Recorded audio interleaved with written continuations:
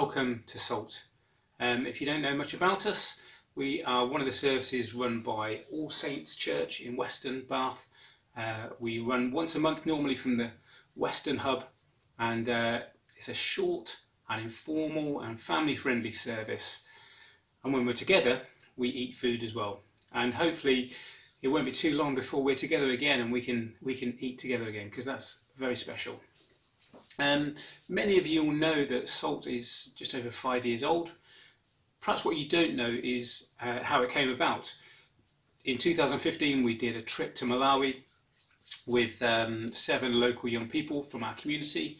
They weren't from church or faith backgrounds, and but we said to them, when we get back we're going to do some feedback at the evening service, and we were given permission to take over that service. We made it our own, we did the feedback, and we said to the young people, bring your family and bring your friends to listen to this feedback. And they all came, and they all brought family and friends. And at the end of the service, the families said, if church was like this, we'd come. So we said, okay, well, let's do church like this then. And that's kind of what SALT is, really. You'll see that I'm wearing my Malawi Flames football shirt. It's the national team's football shirt, and this used to belong to Mac. Mac gave it to me. Mac is probably the person who's had the biggest impact on everyone that we've taken out to Malawi over the years, and we're going to be hearing from Mac in a few moments. But just to put into context what's going on in Malawi at this difficult time, you know, Malawi's known as the warm heart of Africa, and if you've ever been, if you've ever met the people, you'll know exactly why it's called the warm heart of Africa. But it is one of the very poorest countries in the world. They struggle with HIV, AIDS, massive problem there, malaria, extreme weather that causes droughts and floods, as well as extreme poverty. They also face a lot of corruption within the government. They're currently in their second election because the one earlier in the year was declared null and void because of corruption.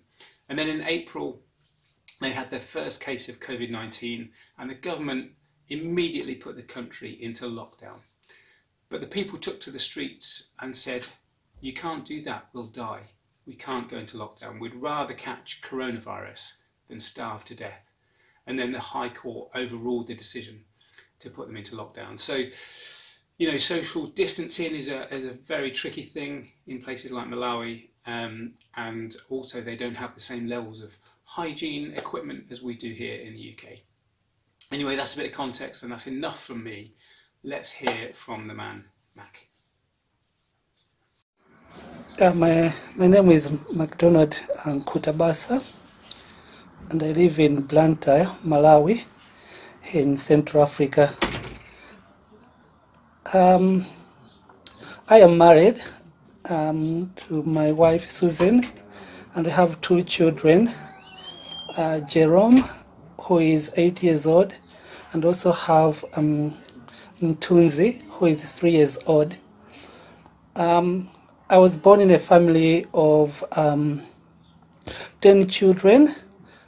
I was born in a family of 12 children, and I am the 10th born. Sadly, I lost 3 brothers and 3 sisters.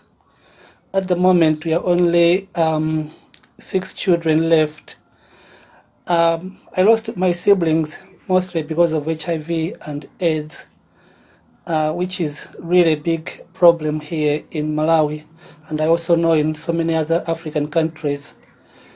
I was born in 1976, so I'm over 40 years old. I work in a village called Baluti, which is here in Blantyre. Baluti is a very, very poor community. Of course, Malawi as a country is very poor, but Baluti in particular is a very poor township. It has a lot of social problems, and my work is actually helping most of the children and families in the village to actually help them to live a better life. The organization I work for is Chimwemwe Children's Center, which I helped to establish. And it's actually, Chimwemwe is a pilot project there in Baluti village, which encourages children to attend the school and also prevent the children from leaving their homes to go in the streets of Blantyre and major cities to beg for a better life. The problem is that most of the people in the village do not have formal employment, or parents and guardians, they don't have formal support. They're not able to support their children or their families. As a result, children drop out of school and then they end up going into the streets to beg for money and also for food. Baluti is a community which has about 15,000 members, and of which about 5,000 are under the age of 18.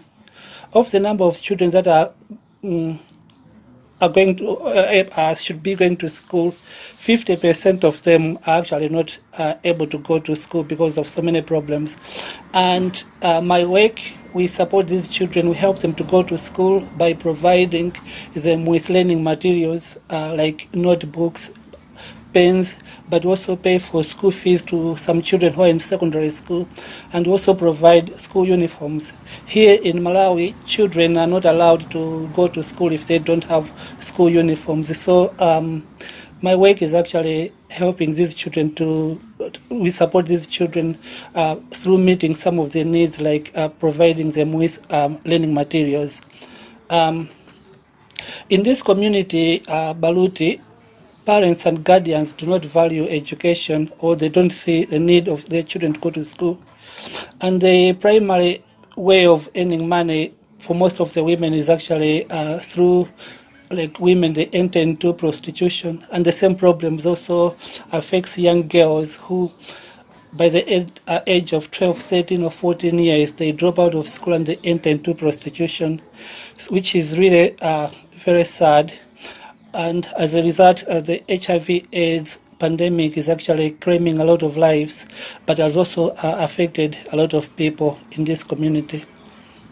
Yeah, it's sad when I recall back to where I come from, because as I said, I lost both my parents. I lost six siblings, the 3 brothers and 3 sisters, because of HIV/AIDS. And luckily, I have my parents, both my father and my mom, are still alive, and they don't live very far from where I live. My father is almost just over 90 years old, and my mom is 82, which is very unusual. People in Malawi, they actually don't live long, but I thank God that I have my parents still alive. Sadly, as I grew up, I could not actually. I didn't really receive enough support from them because of poverty. They could actually struggle to provide for us. I remember going to bed without food.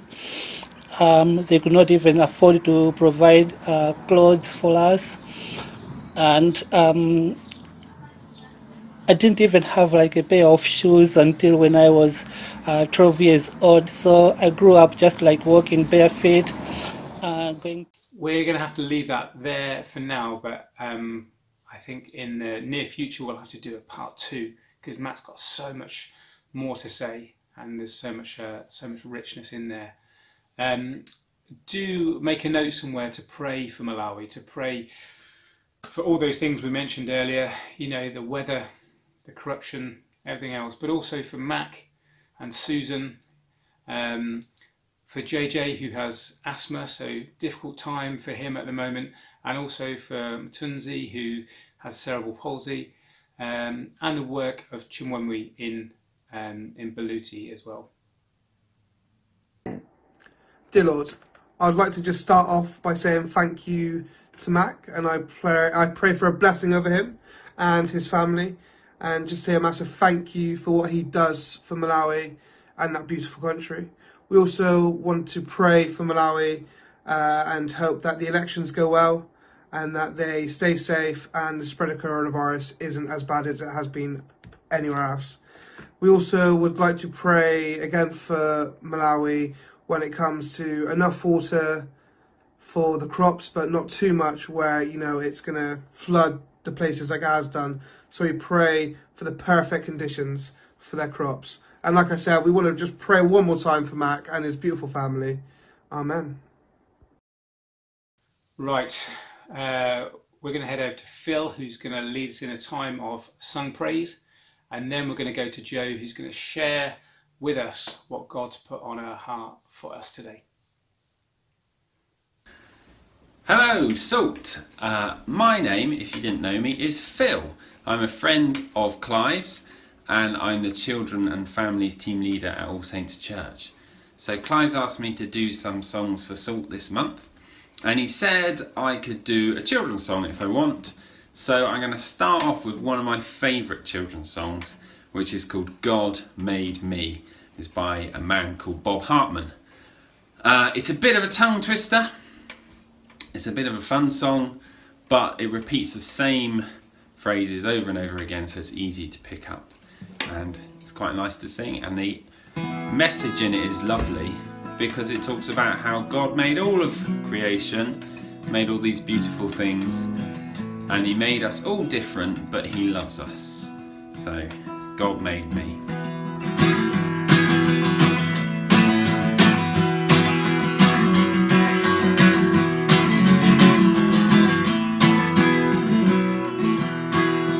God made the chickens and the cows and the bees. God made the shrubs and the flowers and the trees. God made the tops and the bottoms and the knees. And God made me. God made the alligator and the kangaroo. God made the elephant and the pygmy shrew. God made the mountains and the valleys of Peru. And God made you. Your legs may be long or short, it doesn't matter one bit. God looks at you and announces to the world, what a star, what a picture, what a hit. God made the cows and the bees. God made the shrubs and the flowers and the trees. God made the tops and the bottoms and the knees. And God made me. God made the alligator and the kangaroo. God made the elephant and the pygmy shrew. God made the mountains and the valleys of Peru. And God made you. Your nose may be big or small, it doesn't matter one bit. God looks at you and announces to the world, what a star, what a picture, what a hit. God made the chickens and the cows and the bees. God made the shrubs and the flowers and the trees. God made the mountains and the bottoms and the knees. And God made me. God made the alligator and the kangaroo. God made the elephant and the pygmy shrew. God made the mountains and the valleys of Peru. And God made you. Your hair may be straight or curly, it doesn't matter one bit. God looks at you and announces to the world, what a star, what a picture, what a hit. God made the chickens and the cows and the bees. God made the shrubs and the flowers and the trees. God made the tops and the bottoms and the knees. And God made me. God made the alligator and the kangaroo. God made the elephant and the pygmy shrew. God made the mountains and the valleys of Peru. And God made you. Your face may be any colour, it doesn't matter one bit. God looks at you and announces to the world, what a star, what a picture, what a hit. God made the chickens and the cows and the bees. God made the shrubs and the flowers and the trees. God made the tops and the bottoms and the knees. And God made me. God made the alligator and the kangaroo. God made the elephant and the pygmy shrew. God made the mountains and the valleys in Peru and everywhere else. And God made you.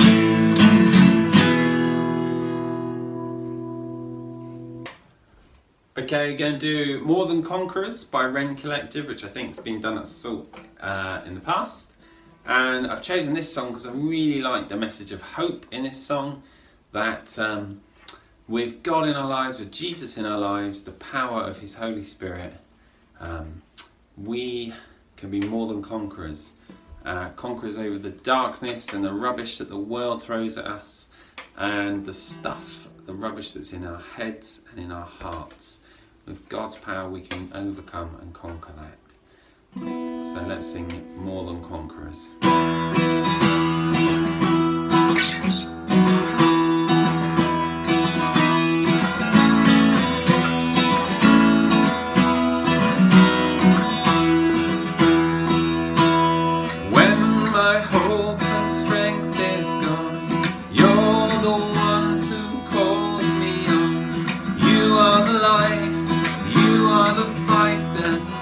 My soul, oh, your resurrection power burns like fire in my heart. When waters rise, I lift my eyes up to your throne. We are more than conquerors through Christ. You have overcome this world, this life. We will not bow to sin or to shame.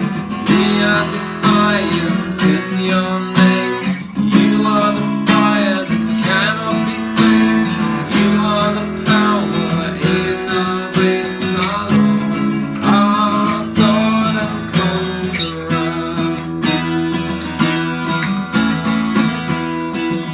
I will sing into the night. Christ is risen and on high. Greater is he living in me than in the world. No surrender, no retreat. We are free and we're redeemed. We will declare over despair, you are the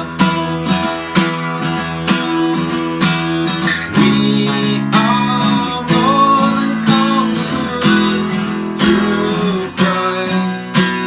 You have overcome this world, this life.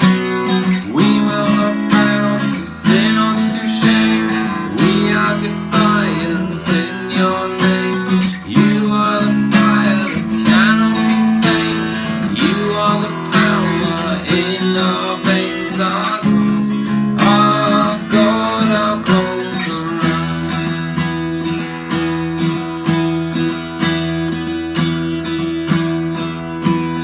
Nothing is impossible. Every chain is breakable. With you, we are victorious. You are stronger than our hearts. You are greater than the dark. With you, we are victorious. Nothing's impossible. Every chain is breakable. With you, we are victorious. You are stronger than our hearts. You are greater than the dark. With you, we are victorious. We are more than conquerors through Christ. You have overcome this world, this life. We will not bow to sin or to shame. We are defiant in your name. You are the fire that cannot be tamed. You are the power in our veins, our God, our conqueror. Lord, thank you that you are a God who loves us. Thank you that you are a conqueror over all this stuff, the darkness of the world, the darkness in our hearts and our heads. Lord, you are the bringer of peace. love, of hope. Thank you, God. Amen. Hi everybody. So this may sound like the classic thing for me to talk about, hearts, but I believe it's a really important message for us all to hear. I think our hearts are like the key to our relationships with others, but also our key to our relationship with God. God is love. He's the reason we're all here. He's our creator. He created us. And over the past few weeks, I've been asking a few of you to send some pictures of your hearts. You might have created a heart-shaped cookie or a heart-shaped drawing, or found some lovely heart-shaped things around your house. But here's what you guys came up with.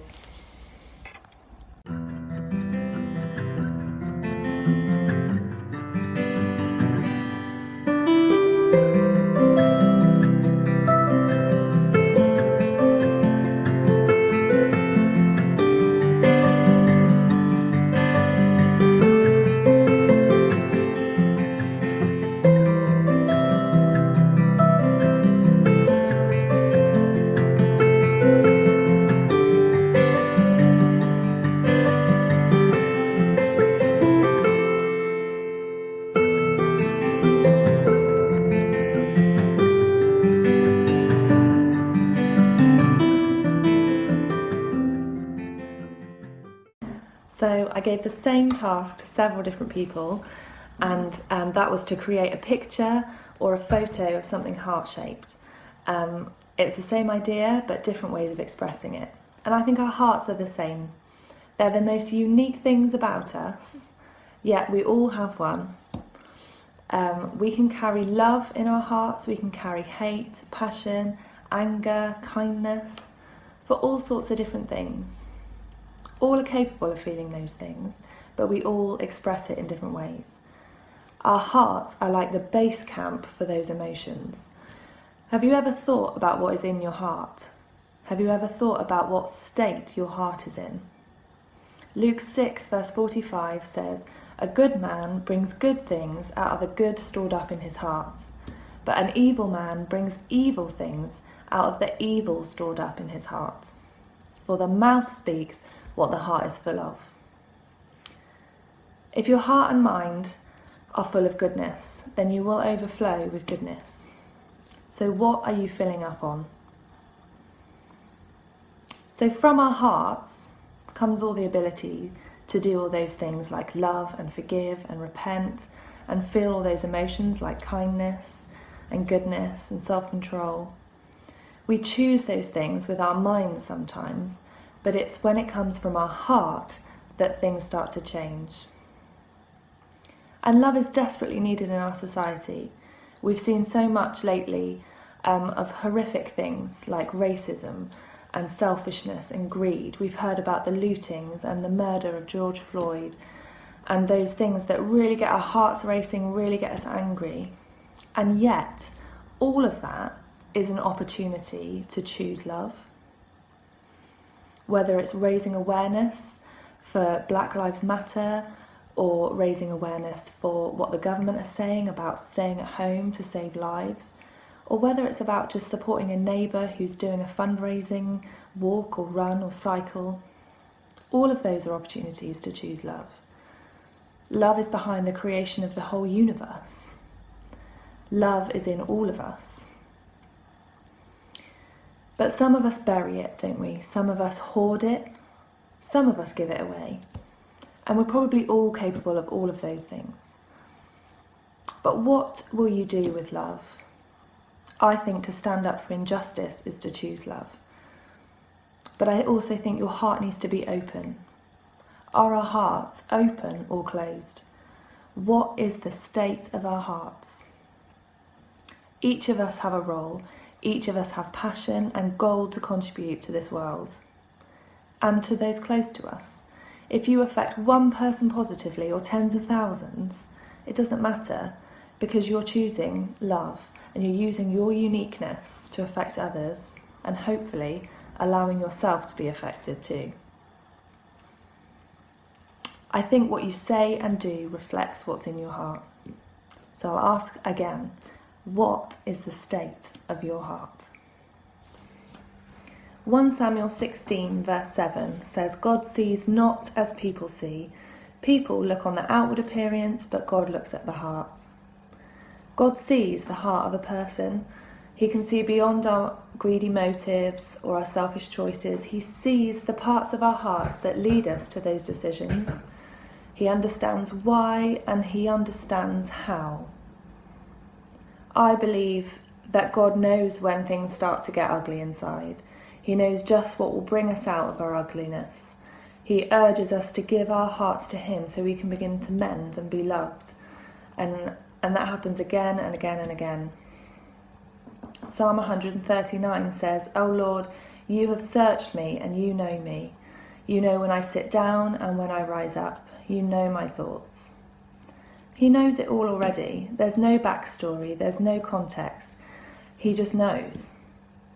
We don't need to be giving him excuses. He understands us. And Psalm 51 verse 10 says, create in me a clean heart. Renew a right spirit within me. And I think we can use this verse like a prayer. When we mess up, we can ask God to clean up that stuff inside that we don't like the look of. And we can ask him to help us turn around. And with that right spirit within us, we can move from unproductive to productive, from unloving to loving, from ungrateful to grateful, from timid to courageous, from cold-hearted to warm-hearted. And I don't know if you've seen recently, there was a picture going around on Facebook and Instagram of some police officers in Miami who actually took a knee on the ground. They knelt on the ground in response to the protesters protesting against Black Lives Matter after the death of George Floyd. And I think this is a beautiful picture for hearts softening, of people deliberately choosing love rather than silence or apathy or anger or hatred or indifference, just not caring. They humbled and they softened their hearts to join themselves with other unique humans in a cause that could divide, but actually they chose love, and it united them. I believe that God is loving and that he loves us. But it shouldn't stop there. His love is for giving away. And the more that we behave like Jesus, the more God's love becomes apparent in us. And I think the more we love others, the more we feel loved, because that's our purpose. That's what God created us to do and to be, is to be loving and to be loved. And that's why we need to keep our hearts soft and we need to keep our hearts facing God. He is the only one that can heal and mend and repair. Only him. And it's through God we can find our purpose, which I believe is to love and be loved. So just as a response now, a screen's going to come up with all the heart pictures that you sent in, with some music in the background. And I'd just love it if you could ask yourself these two questions. Find a quiet space and time on your own, perhaps, if that's possible. Number 1, ask God to show you your uniqueness. What does he love about you? Things that make you different from everyone else and things that make you you. There's that verse we talked about earlier. You have searched me and you know me, God. He knows it all. So just let him show you. Things might come to mind that are good things about you and that make you unique. And number 2 is, are there things in your heart that need to change? Are you angry? Are you hurting? Are you bitter, judgmental, jealous, insecure, self-loathing? Ask God to help you change your heart and give the ugly things away to him. Let's remember those verses. God looks at the heart. He wants the heart to be the key to how you behave to other people. And that other verse about renew in me a clean heart, O God, and just ask him to take away the dirt and put in something new and clean. Amen. I feel the weight of the world on my shoulder. As I'm getting older, y'all, people gets colder. Most of us only care about money making. Selfishness got us following the wrong direction. Wrong information always shown by the media. Negative images is the main criteria. Infecting the young minds faster than bacteria. Kids wanna act like what they see in the cinemas. What happened to the love and the values of humanity? Where's the love? What happened to the love and the fairness and equality? Where's the love? Instead of spreading love, we're spreading animosity. Where's the love? Lack of understanding leading us away from unity. Where's the love?